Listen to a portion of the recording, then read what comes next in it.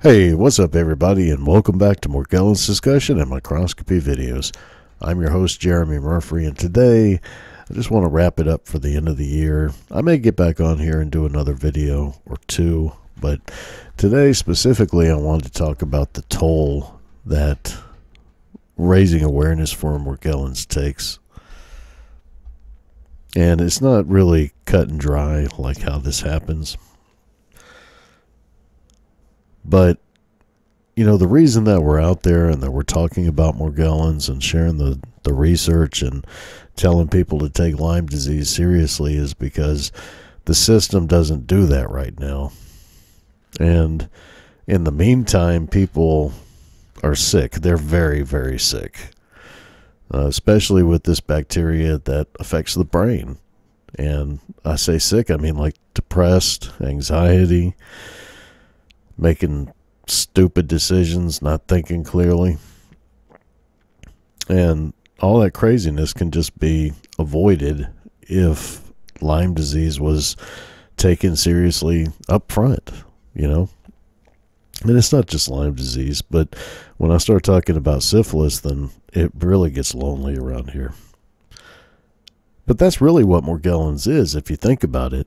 It's like if Lyme disease was only discovered in the 1970s, right? The late 1970s. And every time before then, you know, when they were looking through a microscope, they couldn't tell the difference between syphilis and Lyme disease. And Lyme disease, we know, causes Morgellons, which is what you typically think of when you think of syphilis. So, and just walking around like that, walking around town like that, and being told that you need to stop picking at yourself and you need to get on antidepressants and things will be normal. I mean, that's just a backwards way to do things. It's not really even doing anything about it. It's more covering it up. You know, the only thing that really made my skin better was seeing a Lyme disease specialist and having them take it seriously and treat it like it was an actual infection. And that helped quite a bit. But in the meantime, when you got other people suffering and you want to say, hey, this is something that you might want to consider, you know, they're going, fuck you. I see all the money that you're spending going on these damn supplements and going to the doctor's visits that your insurance doesn't cover. You know, fuck that. I may have Lyme disease, but I don't want to fucking pay for it. And eventually, you know, the people will tell you to shut up about it. They'll tell you, you know, you're obsessed with it. And then eventually they'll say, okay, fuck you, we're leaving. We're going to go talk to somebody else who has better things to talk about. So you got to know that if you're going to stand up for Morgellons, if you're going to stand up for Lyme disease, first of all, people don't want to hear about it, you know, and you're going to be talking about it until it changes.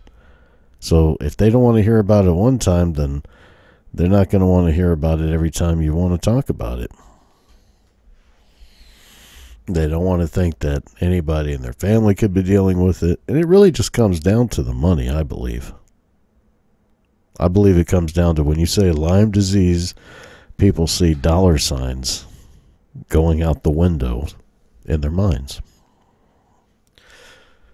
And that's got to change. You know, when you say Lyme disease, you know, they ought to be thinking, oh no, that's terrible. That's got a long-time chronic affliction, but at least the insurance is going to cover the doctor's visits, the medications, the lab work.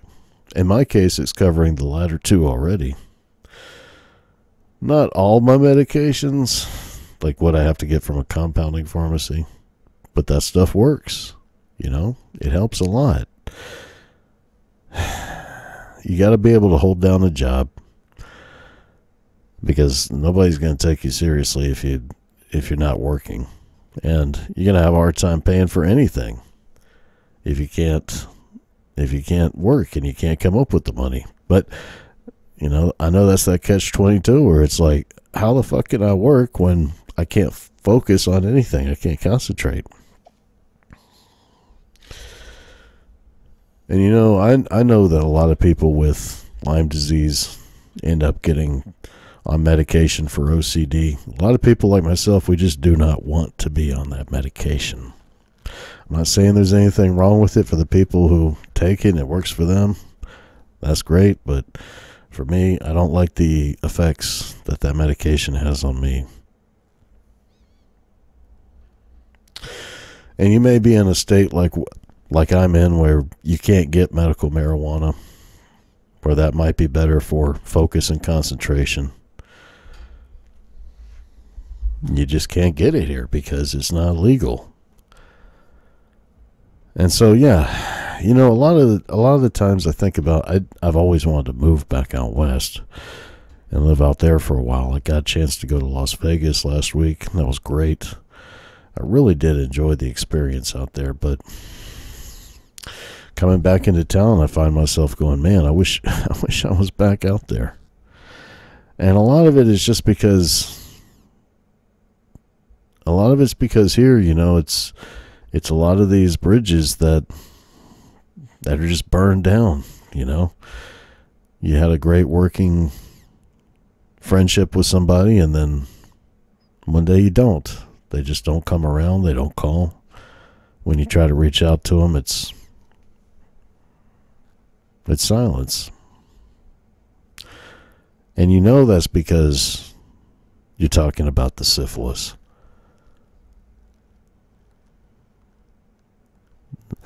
But you also know that if you don't stop talking about it, then it's never going to change, and somebody else is going to end up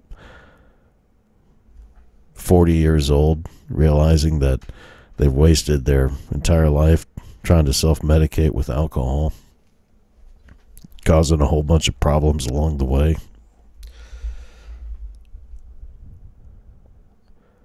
And then having to spend a lot of money to try to reverse all the damage from an infection that could have been diagnosed a lot sooner. And it's not just the infection.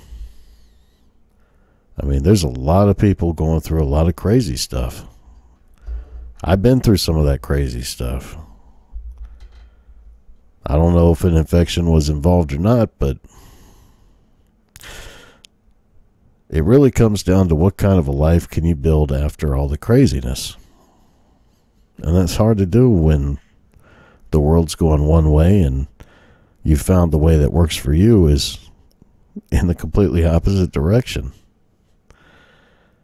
But you got to do that. You got to circle back around and go, okay, these are the achievements in life that I missed that I could go back and accomplish now that I'm better. You may not have a lot of support for that, financially, emotionally. You may be alone. But you got to make it happen. You got it, because believe it or not, and you should, you are worth it. You are worth going back and doing those things and fulfilling your dreams. That's one of the bad things about Morgellons, is that you end up feeling like you're not worth it, like you're a substandard human being, that you don't deserve happiness, that you don't deserve happiness. And it's just not true, You don't have to feel like you're going to give your skin condition to somebody else. You don't have to feel like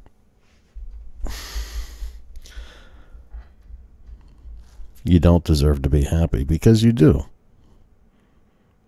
And the work that you put into that will result in a better life afterwards. Maybe not right away. You may be stuck in a purple room for 10 years or longer. But you're not going to get out if you can't, A, resolve the condition, and that means securing a Lyme disease specialist, and B, putting what you can towards a new life afterwards. And that's hard to do when the world's going the opposite direction that you want to go. when the only person you have to rely on at the end of the day to say you're doing the right thing is yourself, that's got to be good enough. You got to do it.